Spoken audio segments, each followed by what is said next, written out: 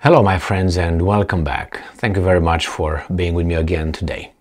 I think the Western world would agree that assassinating or trying to assassinate journalists is very bad thing, regardless who does it and who the journalists are. I mean, that's the way it should be probably in a real world, rule-based international order. Remember? Okay. Get that in your head. Rule-based. That's what these guys are talking about. Well, it seems like when our people try to assassinate some Russian bad journalists, or you can just label them as propagandists, which probably is no more a journalist, therefore I guess is okay, but obviously it's not, but it seems to be for these guys. Then if you label them differently, so instead of calling someone a journalist, but you call him a propagandist, somehow, if Ukraine tries to assassinate those guys, somehow is not as it should be, bad thing. Here it is, an article from, I can find the one in Russia Today, but I said let's use the Ukrainians because it's better. Why? Let them incriminate themselves. I'm just kidding. Ukrainska Pravda. Russia's Federal Security Service claims it prevented murder or assassination of propagandists, and with that one you're supposed to not care, Simonyan and Sobchak. So when they use this one, that means, well, these guys are against our narrative, and they push a different narrative, like we push our narrative, but we're not propagandists. When they push their narrative, they are propagandists. Okay? July 15th, 2023. The Federal Security Services of the Russian Federation, FSB, has claimed, you see, these guys can be journalists as well. The New Voice of Ukraine, or Ukrainska Pravda, or, CNN. When something is claimed by someone you don't like and you don't want to use it as, hey, you use this, they as claimed or stated or, alleged or reported, which is true. These are the words you should use. Has claimed that it prevented the preparation of the murder of Margarita Simonyan, Russian propagandist, and Ksenia Sobchak by the Ukrainian Secret Services. For instance, when the Ukrainians are claiming something, like for instance, we destroyed, as I just covered an article a minute ago, when they claim that HIMARS destroyed an S-400, Russian S-400, then they don't say they claimed. No, they did it. They did it. When the Russians are saying, well, a Patriot system was destroyed by this, or this was destroyed, HIMARS was destroyed by our Air Force and so on, these guys say, the Minister of Defense of the Russian Federation claims.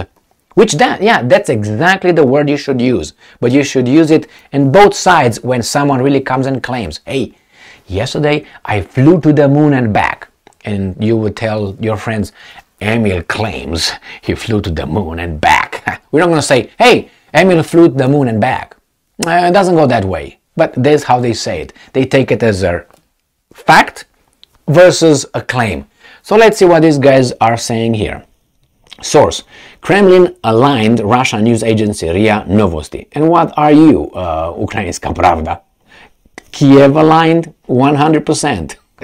It's okay. Again, details. The Federal Security Service of the Russian Federation reported that, and I'm quoting, neo-Nazis from the paragraph 88 grouping had been allegedly detained in Moscow and Ryazan Oblast, who, and I'm quoting, carried out intelligence at the addresses of work and residence of Simonyan and Sobchak.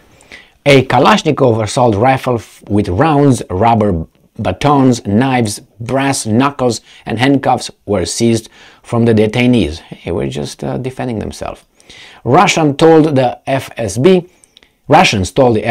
that the allegedly prepared attempts, and I'm quoting, on the instructions of the Security Service of Ukraine, and quote, for a reward of 1.5 million rubles, about 16,620 US dollars for each murder. Now remember, right here, this guy was blown up in St. Petersburg, whatever his name is, can't remember his name, Tatarsky, remember, was blown up by a A bomb. They say, well, it was this and it was that. Okay, but he was, again, a blogger, a propagandist. Remember Daria Dugina, the daughter of Alexander Dugin? Again, a journalist in Russia, was blown up, not supposedly being the main target. He, Alexander Dugin, was the main target. Again, the mass media here in the United States of America. Just imagine that, let's say, would be someone from CNN, God forbid, blown into pieces like Dugina. What would happen? And make a direct connection between that and a drunk Russian, let's put it this way, not even FSB or anything like that. Do you think the mass media in the West will keep this alive for months, every day, for good reason? The problem is, these guys have no values. Their values are situational, and there's no value, or principles. If you have a principle, I'm not gonna steal. Well, you don't steal, even if you say, hey, nobody would ever catch me, only God. Okay? No, don't worry about that one then, my case at least. So you say, okay, no man, I'm not stealing, I respect myself. Walk away. Now, that's a principle, that's a value. And other people could be, led by other incentives. I don't know, religious beliefs or something else. Not me, but that's me. Who cares? And enough about me, let's move to these guys. So what I'm trying to say is, those guys probably were targeted, even if the Russians made this up. Even if they did. The way these guys reported it, disgraceful.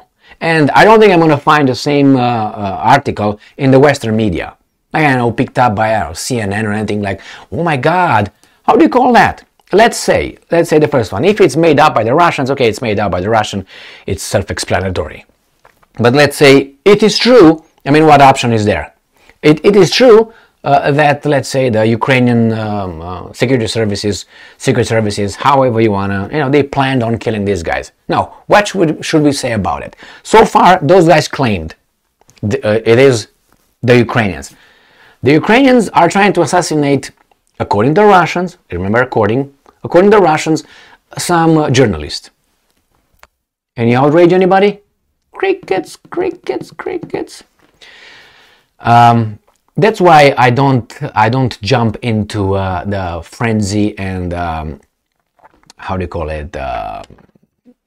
craziness, hysteria of Ukraine, Russia, because you see how these guys are interpreting a rape when it's done by one of them, not like a rape, but when it's done by anybody else for good reasons, it's called as it is, and it's condemned and all that, as it should be. But when they do it, it's not a rape, it's actually providing services to a victim. And it's actually not a victim because the person benefited of some services and she did not pay.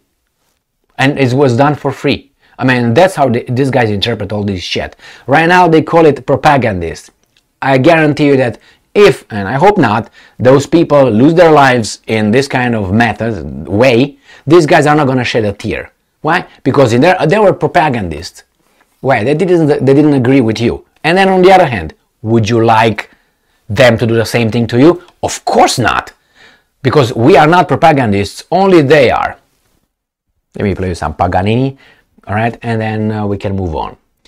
I just wanted to point out that this lack of values or principles or selective, but if they're selective principles and values, supposedly, these are not values. These are just, pick and choose. Nah, you can say, well, right now is good, tomorrow is not good. Again, good. It is or it's not good to steal. Well, sometimes when I do it, it's good, but if someone does it to me, it's not good. Because I'm a good person and they're a bad person, says me. Thank you very much for being with me again today. Stay strong, stay smart, look for the truth, and be just.